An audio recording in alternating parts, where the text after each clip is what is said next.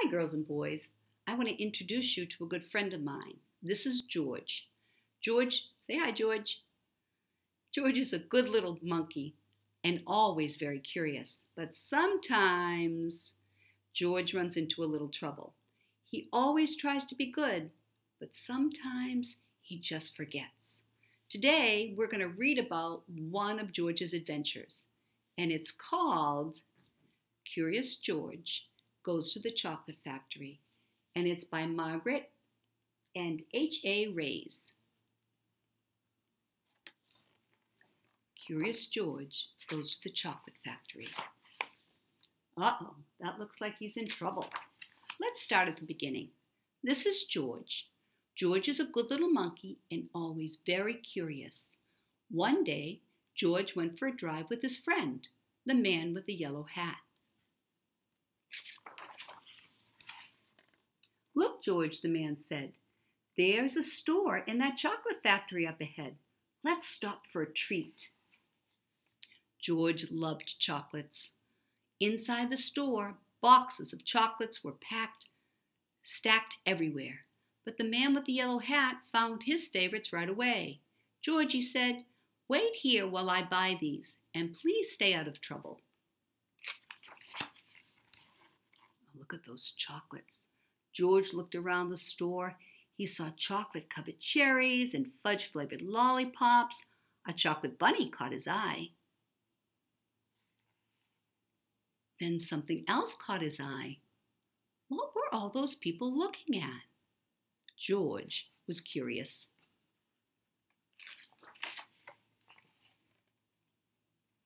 He climbed up to get a better look. Through the window, he saw lots of trays filled with little brown dots.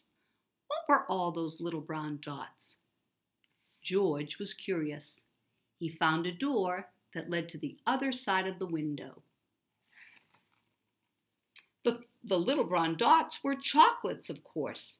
A tour guide was showing a group of people how to tell what was inside the chocolates by looking at the swirls on top.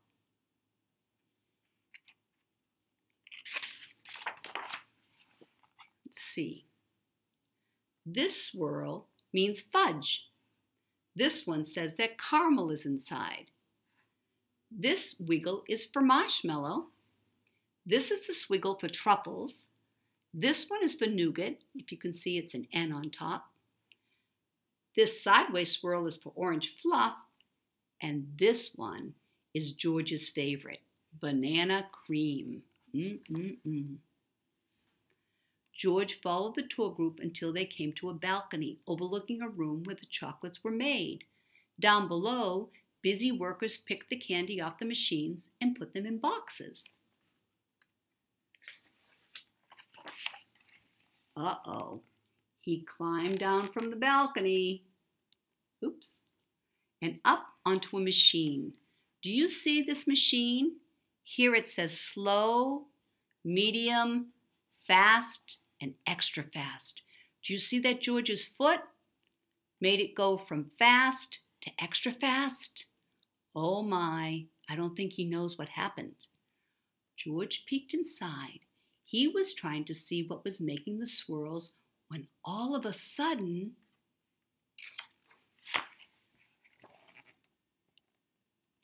the chocolates began coming out faster and faster. They sped by him so quickly they seemed to be running on legs of their own.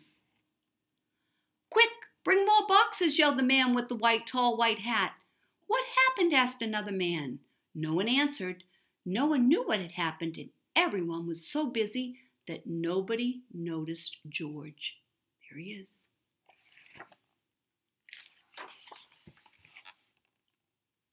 The workers began to fall behind, and the candy began to fall off the end of the belt.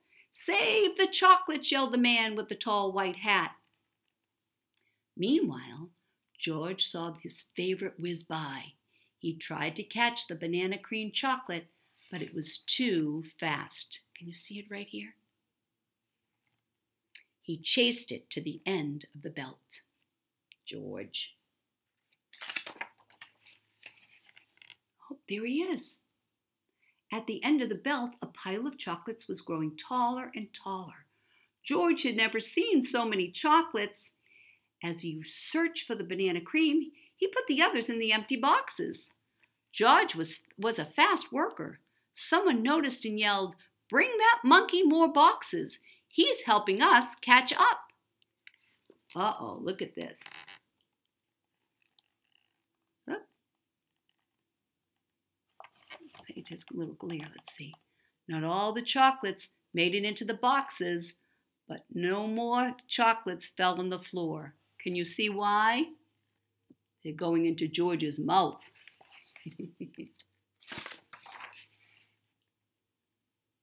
Just then, George and the workers were all caught up. The tour guide ran in with the man with the yellow hat. "Get that monkey out of here," she yelled. "He's ruining our chocolates." "But this little monkey saved the chocolates," explained the workers. He's actually a hero. Then the man with the tall white hat said to George, "You may have caused us some trouble, but you were a speedy little monkey. You deserve a big box of candy for all your help." George was glad he was not in trouble, but he did not take the chocolates. Do you know why George didn't take the chocolates? George, do you remember why you didn't take the chocolates?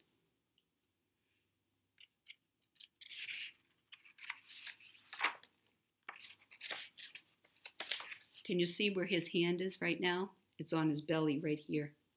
I think he got a bellyache. Back in the parking lot, the workers waved goodbye as George and his friend got into the little blue car. "George, are you sure you don't want any chocolates before we leave?" asked the man with the yellow hat. George was sure. George, do you remember that adventure? Yeah, you're still holding your belly because of it. Girls and boys, if you like Curious George stories, there's so many you can choose from. You can find them at your library. You can find a few on Epic. You can you can download them from the new Dora app. So I hope you have a chance in the future to read a few more adventures of our good friend George. I hope you enjoyed our story today.